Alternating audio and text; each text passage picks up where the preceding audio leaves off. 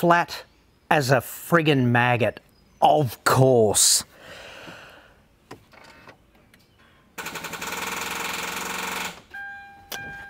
One of the more unsatisfying sounds, I think you'd agree, and I've got places to go. So let's get gone in 60 seconds without calling the cavalry. That's next.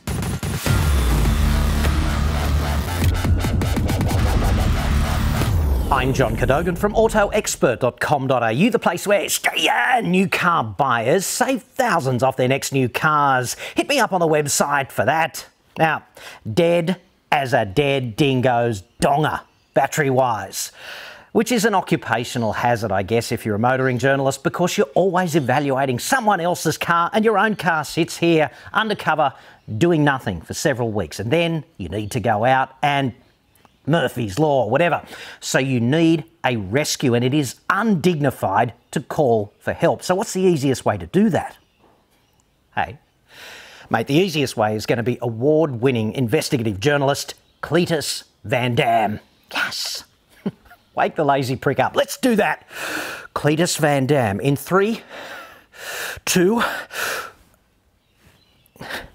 That's bullshit, mate. There is no spoon. 1... So good to be out again. I hate that other guy though. He's an okay talker, but such a pussy when it comes to doing anything practical. Let's do this.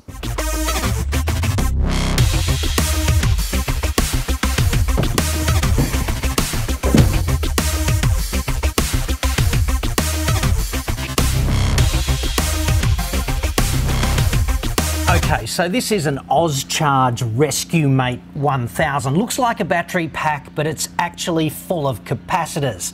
I did a full review on this some months ago, and I've been waiting for a flat battery like this just to show it in action without it being contrived. This is authentically the rescue situation that we've all had those nightmares about on the way to a job interview or that first date, whatever it is, okay? Getting the kid to wherever.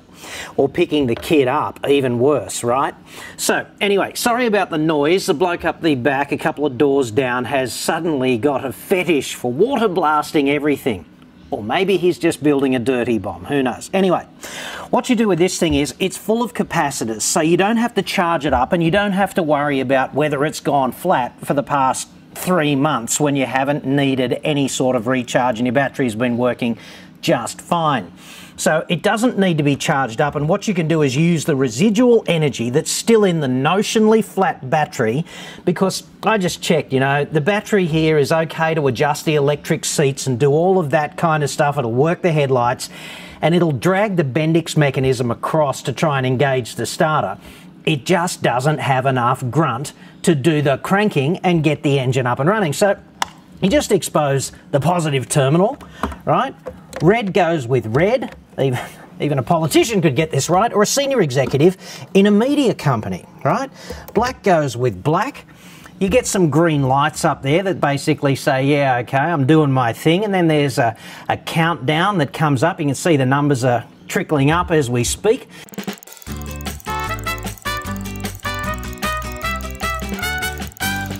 There you go, you get the message that says ready to use. So the theory then is really simple. You hit run, you got 10 seconds to get into place, it'll count you down when you get a beep. You just start the car like usual. Let's give that a nudge. There we go, we're getting the countdown, let's get ready.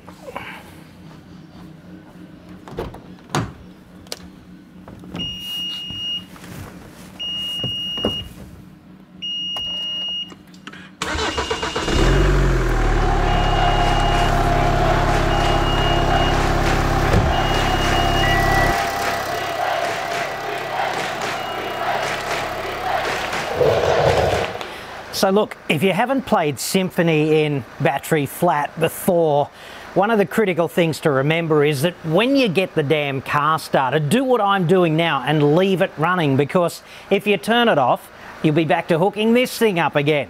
Speaking of which, this is the gruntiest one they make. It's an Ozcharge Rescue Mate 1000. They make a 500 amp one as well, which is just fine for most cars. $400 for this one. That's the manufacturer's recommended price.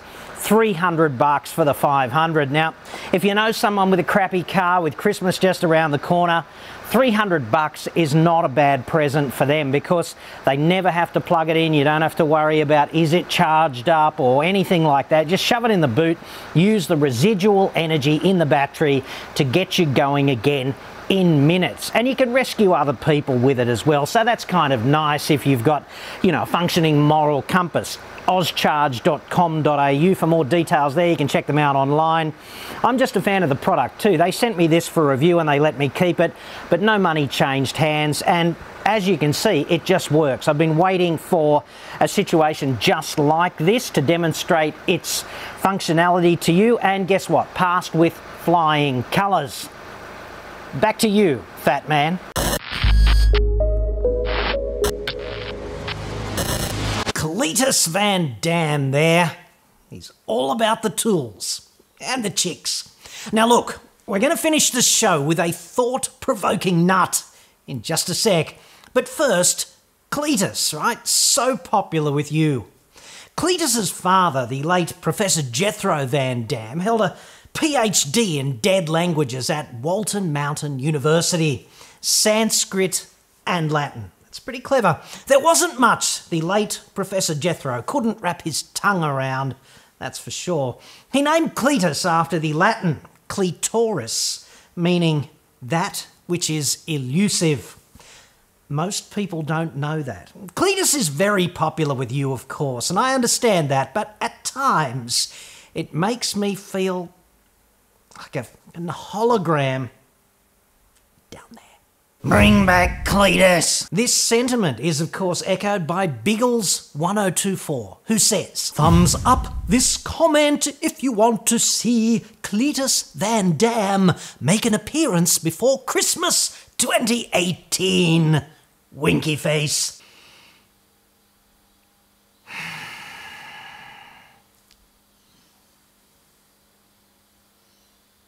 Cletus sings the Eagles.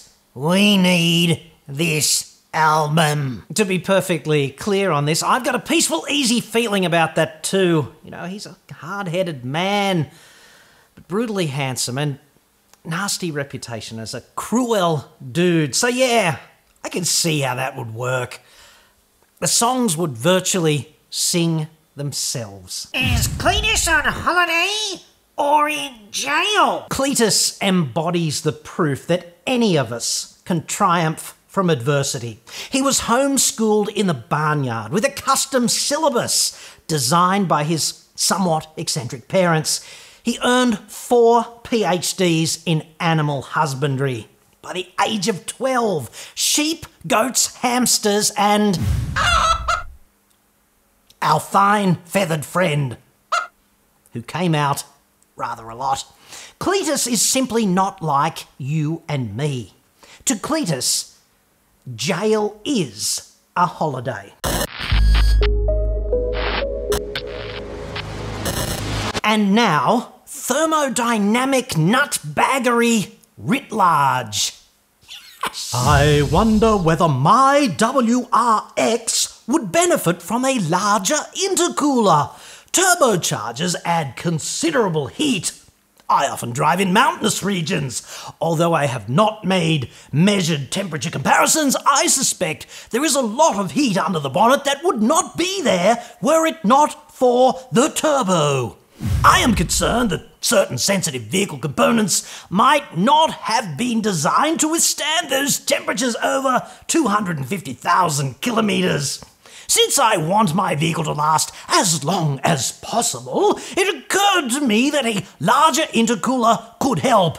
If you are willing to provide it, I would like your opinion regarding the usefulness of a somewhat larger and/or more efficient intercooler in extending the life of my vehicle's engine bay components. Not all nuts are malignant, clearly. This is a benign, nutty inquiry that's just sadly not informed by even a vestigial grasp on the facts, at least in my view, and that's why it's so wrong.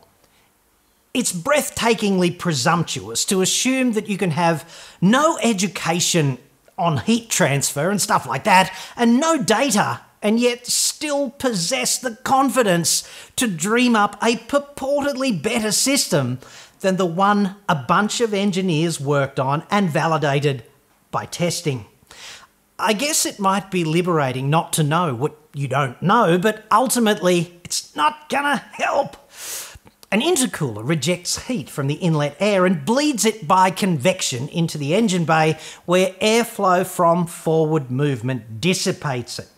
Therefore, a bigger intercooler rejects more heat into the engine bay, and therefore the engine bay will get slightly hotter, all other things being equal. And also, the density of the inlet air will increase because it's now cooler, and this will allow the engine to burn even more fuel during periods of high demand, climbing those mountains, overtaking a truck, whatever.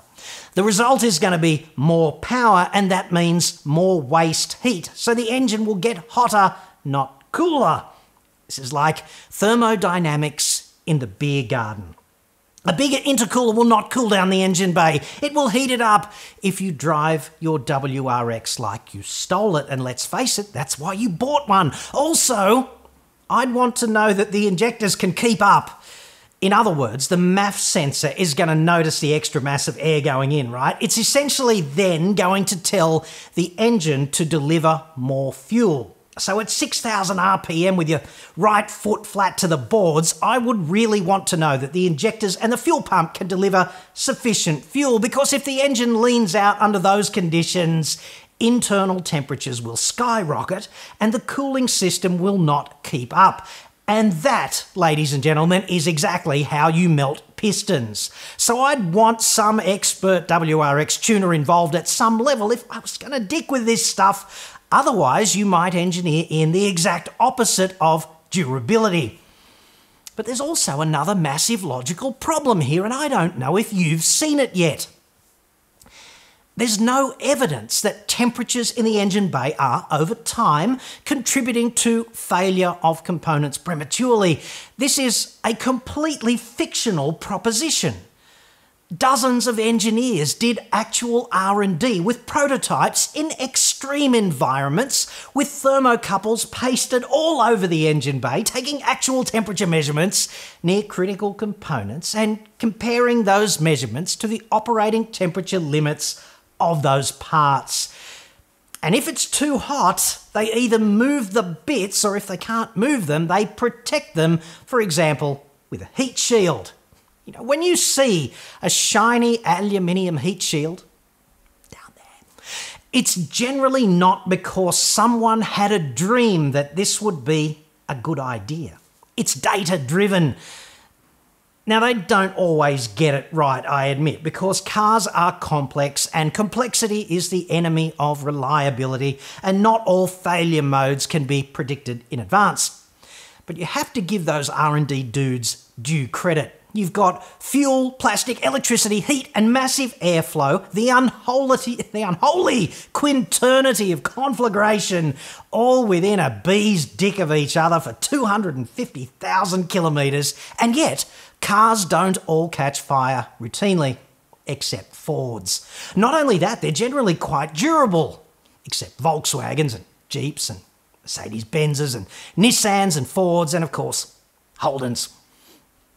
So I'd suggest that these kinds of modification dreams are aimed at non-problems and operating in the domain of decisions stemming from dubious reasoning and a complete lack of evidence. Can you not just watch porn like the rest of us? Modifications make sense if you say, I want to do blah, where blah is something your car currently cannot do, such as, 12-second quarter miles or 3 emergency stops back-to-back from 160 kilometres an hour or something. But these other kinds of nutbag fantasy modifications are in fact not the way we got 12 men to the moon and back, plus of course the crew of Apollo 13. You know, this is a common and uniquely male mental illness.